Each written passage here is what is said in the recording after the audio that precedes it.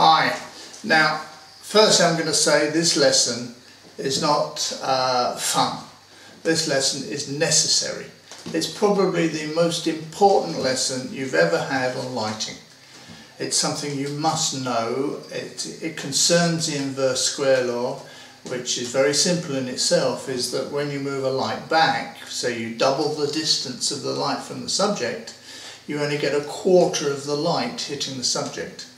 Now, that in itself is very simple, but there are also consequences to that.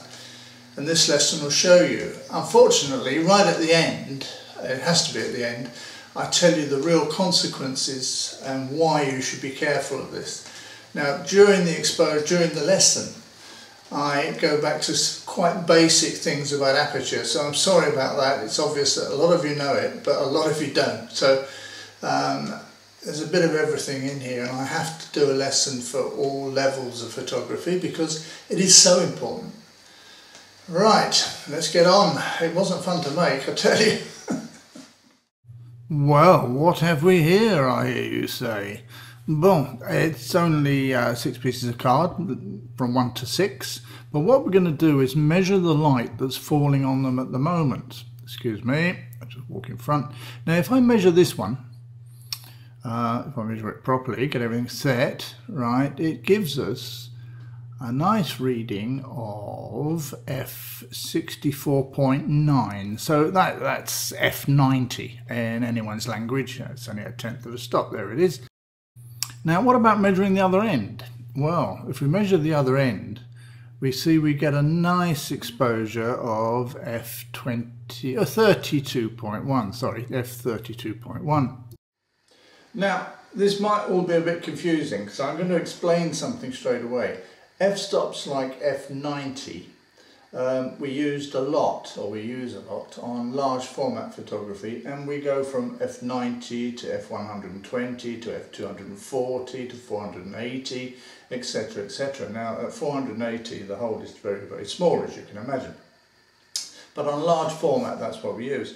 So I've done a little chart for you. Now the 90 represents, of course, the light side, where the number 1 is brightest, and the f22, or was it 30? The f32 represents the darkest side, so we'd have to open to 32 to get it correctly exposed.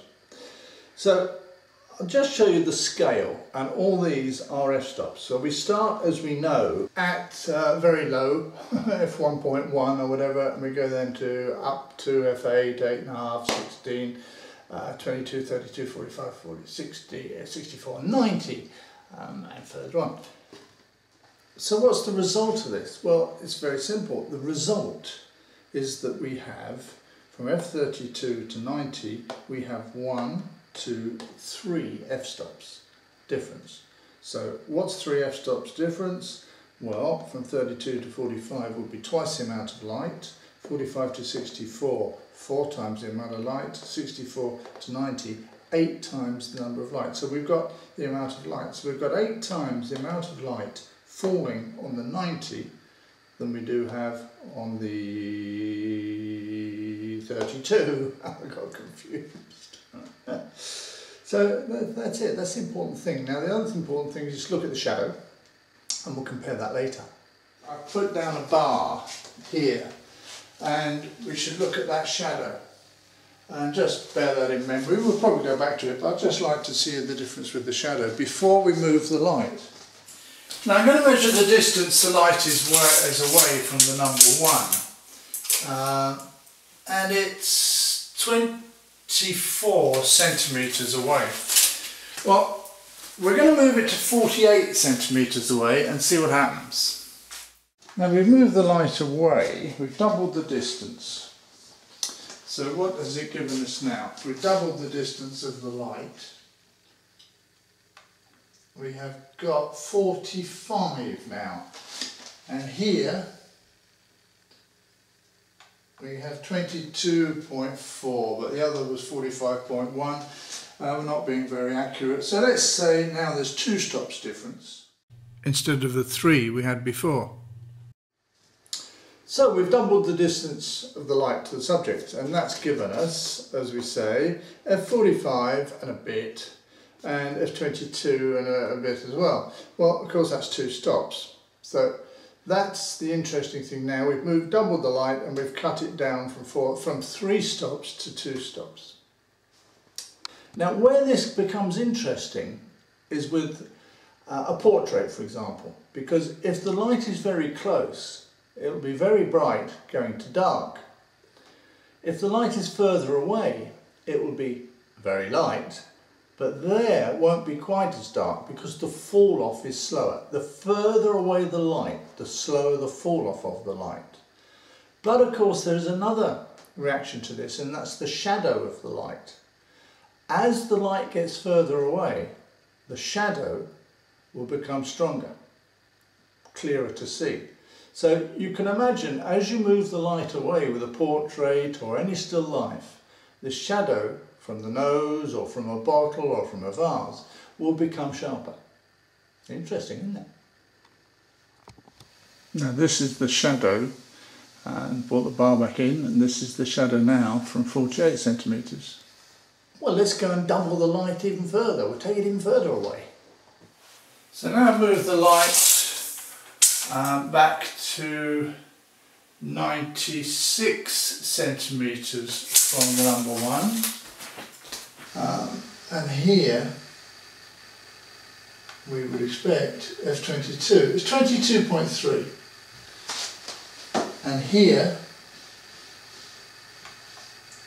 F16.2.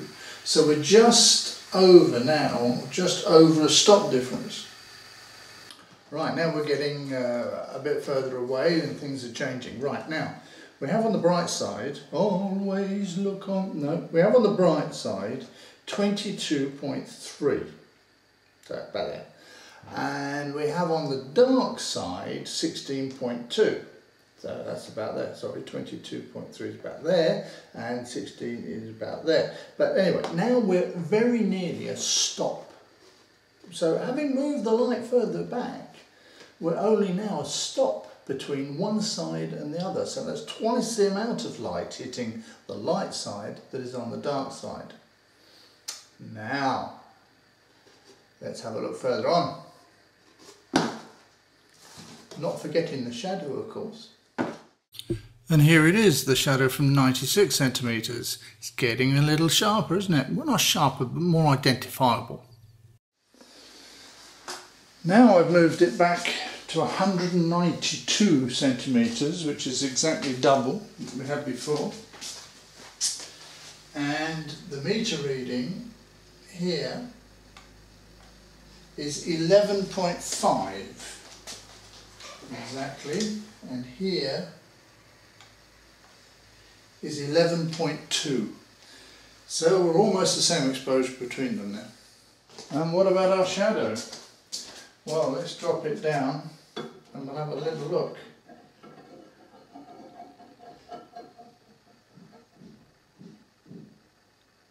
It's about where it was. Right, now this is getting very interesting. So we've gone away again, and what have we got now? Well, we've got F11.5. Oh, I've run out of f-stops. We've got 11.5 and 11.2. Well, I mean, now we've almost got the same light on one side as the other. So you see how it all can change very easily. Now, if I'm shooting a portrait or a still life or a fashion shot, this is very important, because supposing I've got 6 people, how do I get the light, an even light, from one to the other? Well, it's very simple. I'll get the light a long way away, but that will increase the hardness of the shadow, which means I've got to bring a reflector in the other side. So you can start to see why this is incredibly important. As well as, of course, the basic rule that the light, as you double the distance, is a quarter of the light hitting the subject, and that is the basic rules. So anyway, there we go. Now we'll get on to talking about it, and there we are. Now what about these shadows? Well, this is the final shadow, nice and hard and crisp, and this is the first one, much less identifiable. Right, now what are the consequences of all this, really? Let's have a think about it logically. Very often we use more than one light, so if we've got the right power at the back and a bit too much light at the front, we tend to move the light further away. Well, now you see what can happen. It changes the contrast, it changes the shadow. So, but we do it without thinking all about that, and with flash it's not too bad. You can just turn the flash down if you're able to. Maybe you've got it on lowest power already. With continuous light, what do? You can't turn a rheostat to cut the quality, the amount of light down. The only thing you can do if you've got continuous light and you've got more than one bulb in the light is take a bulb out or take two bulbs out. If not, by moving the light away, you're changing the whole balance of the light. Well, I hope you found that interesting. Don't forget to send some pictures, upload some pictures on itchyphoto.com. But really, this lesson is a lot deeper than you imagine. It really has to be into your mind. Cheers.